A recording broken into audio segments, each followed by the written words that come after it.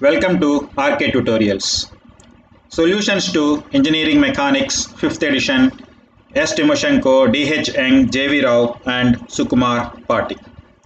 In this tutorial, we will solve problem set 2.2 and problem number 2.20. Determine the magnitude and direction of the resultant of the four concurrent forces if each 445 newtons force is increases to 667.5 newtons. This is the given diagram. Now there are four forces. One force is 819 newtons acting downwards. Another force 1335 newtons force acting inclined. Another force acting towards left side, but this is not 445 newtons. This value is 667.5 newtons. And the last force is inclined force. This is also not 445 newtons. This is increases to 667.5 newtons. To solve this problem, let us transfer all these forces onto XY axis. Let us draw our XY axis like this. This is my x-axis and this is my y-axis. I am transferring all those four forces onto this xy plane. First 819 newtons force I transferred, which is acts vertically downwards. Now the next force is 667.5 newtons force acts towards left side along x-axis. The next one is 667.5 newtons force. It is an inclined force. And the last one is 1335 newtons force. That is also inclined force. Now, in order to solve this problem, first we need to identify the angles made by all the four forces along x and y axis. Now that 819 newtons force acts vertically y axis, and that 667.5 newtons acts along x-axis, but it is in the towards left side. Coming to the other two forces, these two forces are inclined force, and these angles with either x and y axis we don't know. So in the first step, we need to identify angles made by these two forces. Let the angle made by that 667.5 newtons with the x-axis is alpha. So this is my alpha. Now I would like to find that value of alpha. For that, let us consider the graph that is given in the problem itself. This 667.5 newtons force is intersect the graph sheet here. And you can take the each one as one unit. Let us say this is 1 unit. Let us say this value is x, and so this is also equals to x, and this is x. So if you construct a right angle triangle here, I can calculate tan alpha, that is x by 2x, which is 26.56 degrees.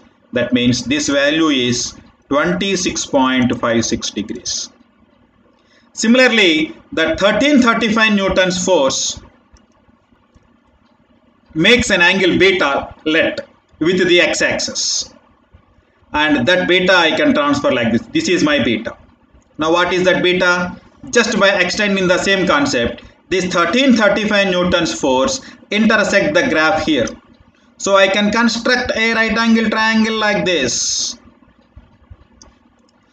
So this is 1 unit. Let us say this is x, and this is another one x.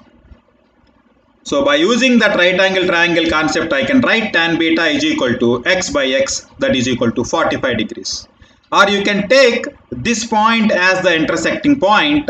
So you can construct a right angle triangle here like this. Then this is x, this is x, this is x, and this already x, this is x, and this is x. And this angle is beta. So I can write my tan beta is equal to 3x by 3x, that is equal to 1, or beta is equal to 45 degrees. So like that you can calculate that beta value, and that beta value is 45 degrees.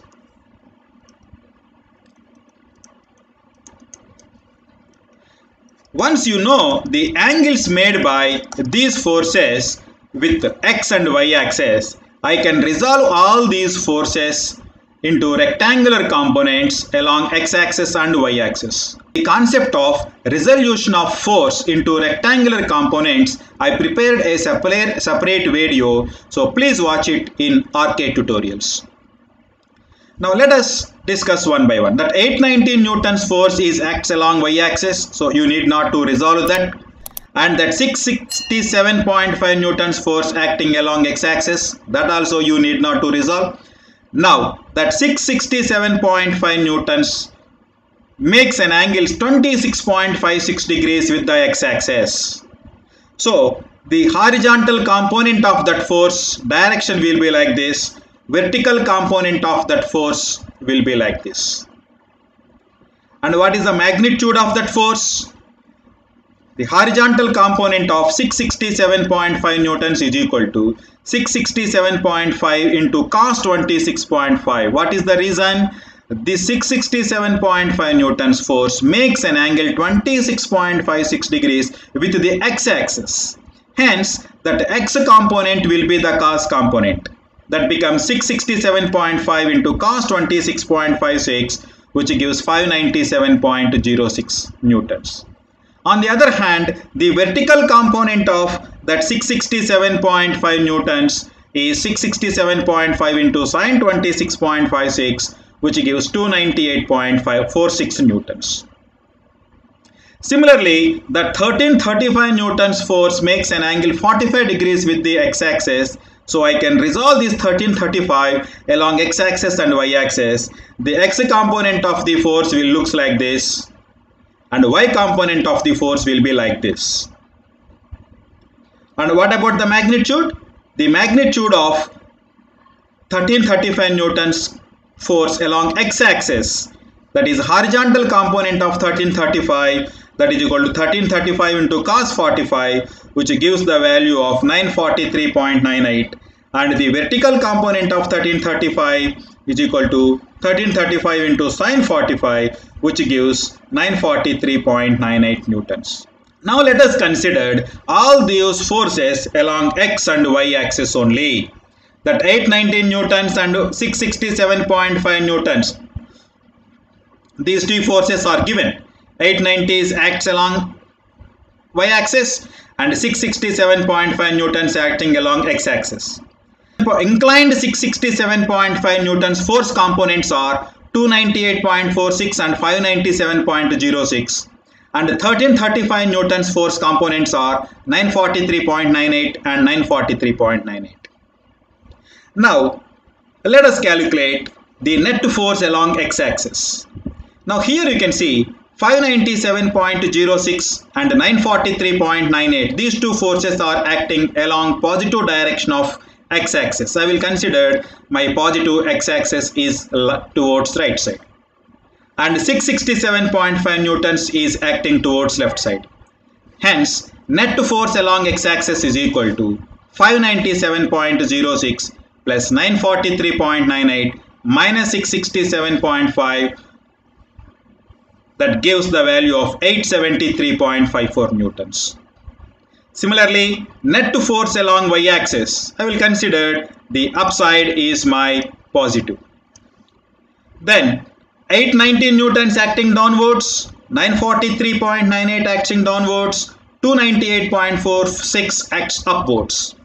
Hence, net force along y-axis becomes 298.46 minus 943.98 minus 890, which gives the net force along y-axis becomes minus 1535.52 newtons. That means the net force is acting in the downward direction. Hence, the net force direction is towards right side because my net force is positive and that value is 873.54. Net force along y-axis is downwards because my net force along y-axis is negative and that value is 1535.52. By using the concept of the parallelogram law. I have prepared a video for parallelogram law. Please watch it in RK tutorials. The resultant of these two forces will be like this. And the magnitude of that resultant force R is equal to square root under 873.54 square plus 1535.52 square, which gives the resultant force 1766.6 newtons. And let the angle made by the resultant force with the x-axis is theta, and the tan theta is given by the formula sigma Fy by sigma Fx. That is, tan theta is equal to 1535.52 by 873.54, and tan theta is equal to 1.758, and theta is equal to 60.37 degrees.